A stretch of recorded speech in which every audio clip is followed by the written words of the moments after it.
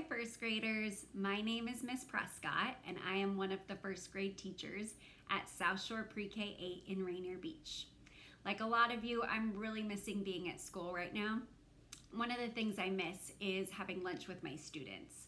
A couple days a week we would do something called lunch with the teacher and students would come eat with me and we just had a lot of fun. Now my lunches are feeling pretty lonely and I can't wait to get back to that time at school.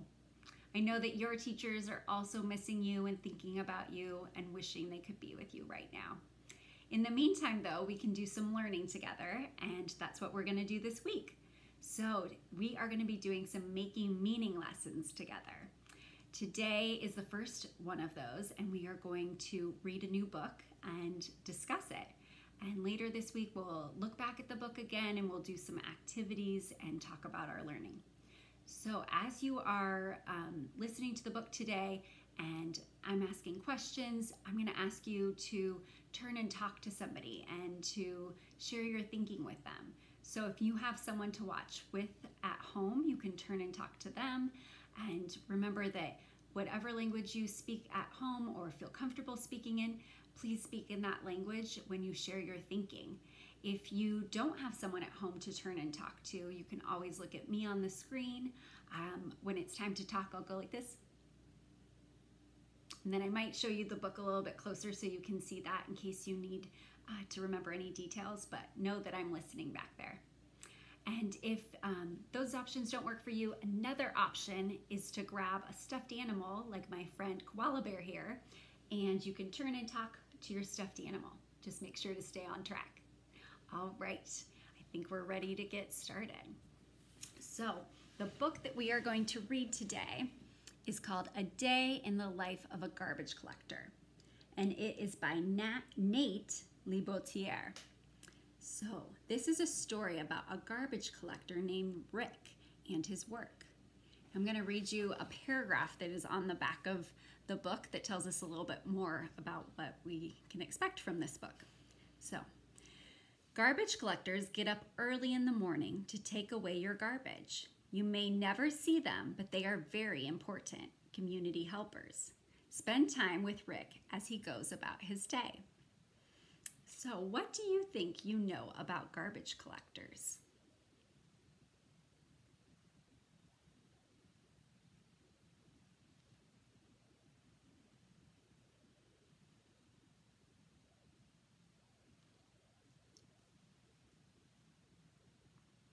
Thank you for sharing your thinking. So at the beginning of this book is the table of contents, and this lists the different chapter titles. So we will see chapters like, when do garbage collectors start their days? How important is safety to garbage collectors? What do garbage collectors wear? What do garbage collectors drive? What do garbage collectors do? Who helps garbage collectors? What happens when the truck is full? How do garbage collectors end their days? So you're going to hear these chapters today, and then these items right here are all at the end of the book. These sections are something that we will look at tomorrow and explore together in our next lesson. All right, so remember that this book follows Rick as a garbage collector as he goes about his job. So this book also has photographs like you see on the front of the cover, and those photographs are going to show us all the different things that he does throughout his day. All right, as I read, I want you to listen and think about what you learn about garbage collectors. All right, so our first chapter starts here. Says, when do garbage collectors start their days? So that is the chapter title. And remember, chapter titles usually let you know what information is going to be in the chapter. So for example, this chapter title tells us, when do garbage collectors start their days? So we know the information in this chapter is going to tell us what they do to begin their morning. This also has an illustration of a clock to show the time when Rick starts his day. It says up here, 4:30 in the morning. So this clock is on other pages to show what times Rick is doing different things. Another thing we'll see is the fun fact box. And this gives us more information about garbage collectors. It says, fun fact, there are about 100,000 garbage trucks in the United States. Okay, let's get started reading. When do garbage collectors start their days?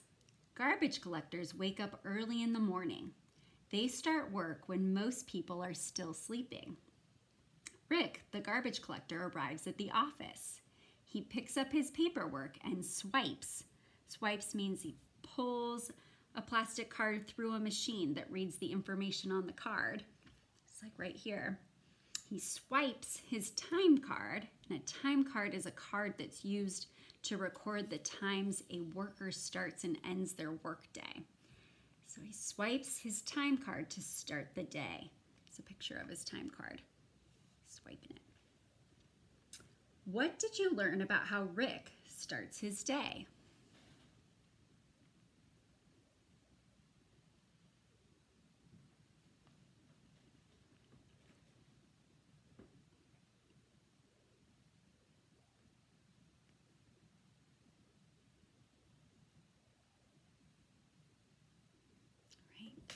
What I learned is that he starts his day really early, 4:30 in the morning. That's before I get up. How important is safety to garbage collectors? Safety is very important to garbage collectors. Once a week, Rick goes to safety meetings.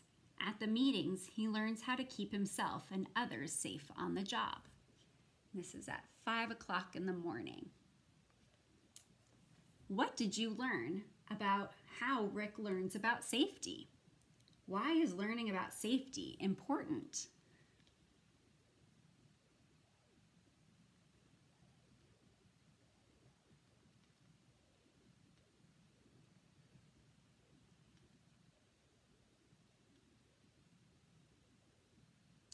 I learned that Rick goes to a meeting once a week, and I think that's important for him to learn about safety so that his body stays safe, and so do his colleagues or the people that he works with, his co-workers.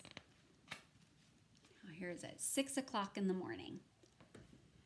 What do garbage collectors wear? Garbage collectors wear shirts, pants, gloves, and steel-toed boots. Gloves keep Rick's hands safe from sharp objects, such as broken glass. Rick's boots keep his feet safe from falling garbage. Garbage collectors also wear hard hats when they dump garbage. What did you learn about what garbage collectors wear? Why is it important to wear those things?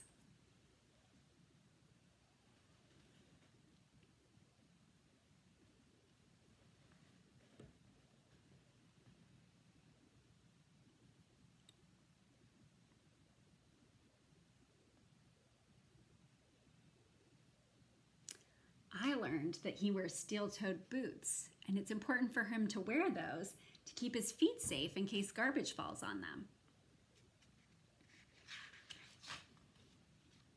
What do garbage collectors drive? Garbage collectors drive trucks. The garbage truck has a large bin, that's a large container or box for storing things. It has a large bin to hold trash. Rick checks the truck for problems each morning. This morning, he fills the tires with air. Fun fact, some garbage trucks have 2 sets of controls. Garbage collectors can drive from the right or left side of the truck. This is happening at 6:30 in the morning. What did you learn about what garbage collectors drive?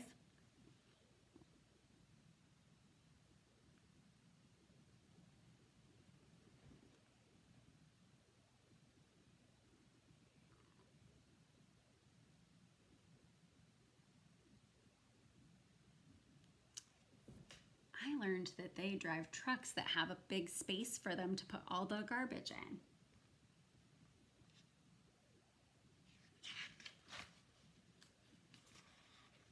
What do garbage collectors do? Garbage collectors drive different routes. Routes are ways to get from one place to another. Drive different routes every day. They stop at houses and buildings to pick up garbage. This is happening at 7 o'clock in the morning. A lift on Rick's truck picks up garbage cans. It dumps the garbage into the truck. The garbage is crushed to make more room, or make room for more. So what did you learn about what garbage collectors do?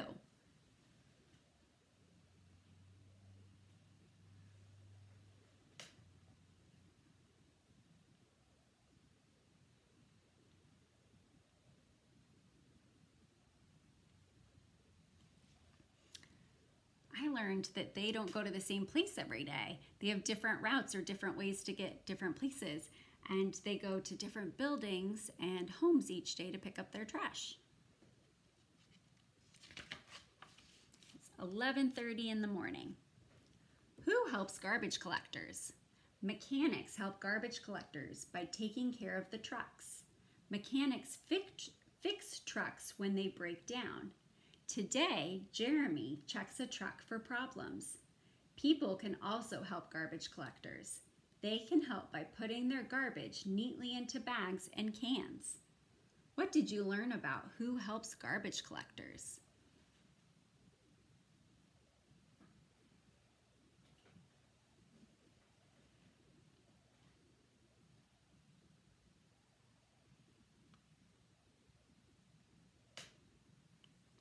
I learned that we can help garbage collectors if we put our garbage neatly into bags and cans. What happens when the truck is full? When the truck is full, it is time to dump the garbage. Rick dumps his truck at a holding area. That's a place where things are kept until they can be moved. So Rick dumps his truck at a holding area. At some holding areas, the garbage is sorted. Some of the garbage is recycled. That means saved to be made into new things. So some of the garbage is recycled. The rest of the garbage is taken to a landfill. And a landfill is a place where garbage is buried. So it's taken to a landfill. At the landfill, the garbage will be covered with a layer of dirt. Here's a picture of a landfill before the dirt is put on it. And this is at 1:30 in the afternoon. What happens when the truck is full?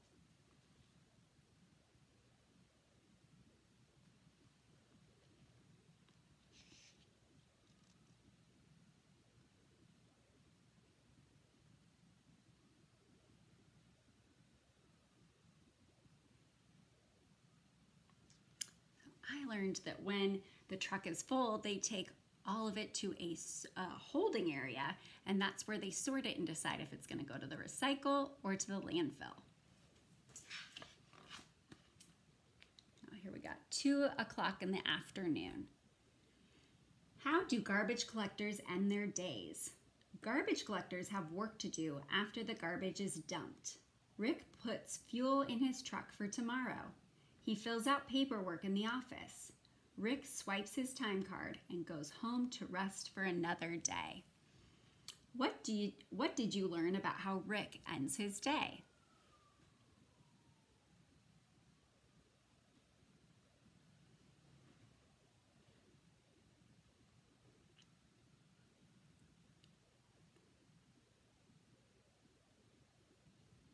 I learned that he ends it just like he started it. He swipes his time card to show that he ended it. Remember at the beginning, he's swiping it to show that he's showed up for work and that he is beginning his job. And now he's going to swipe it again so that it records that he's ended his job and he's done for the day. All right. So what did you learn about garbage collectors that surprised you?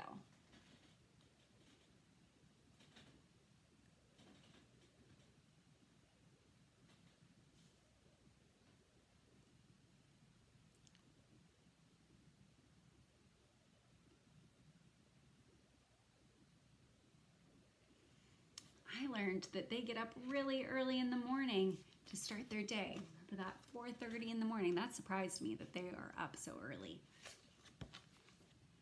How can you help a garbage collector, and why is that important?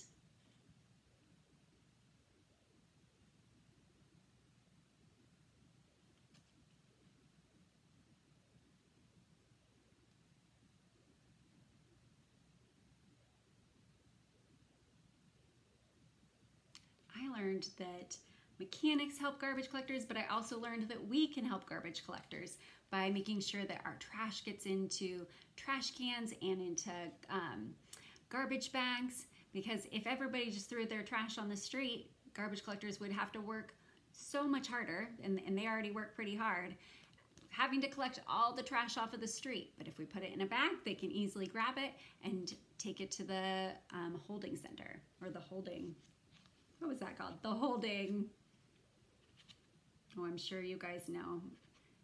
My kids always remind me of the words that I forget. The holding.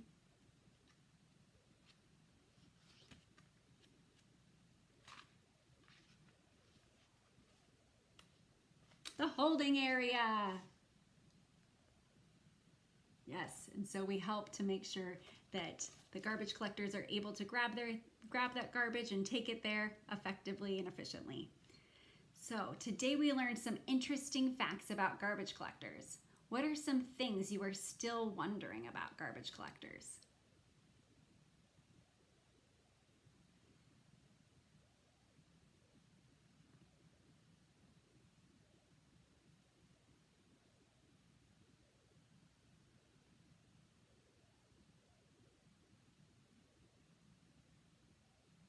Right. I'm wondering, does Rick ever work with someone else? Remember they said that you could drive on both sides. So I wonder if he ever has a partner that rides with him and jumps out the other side while he jumps out that side.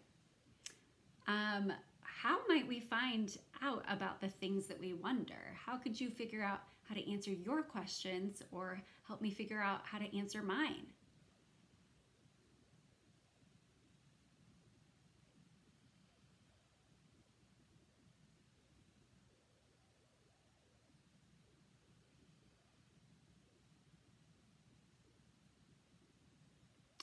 We could read other books about garbage collectors. We could talk to a garbage collector in our community.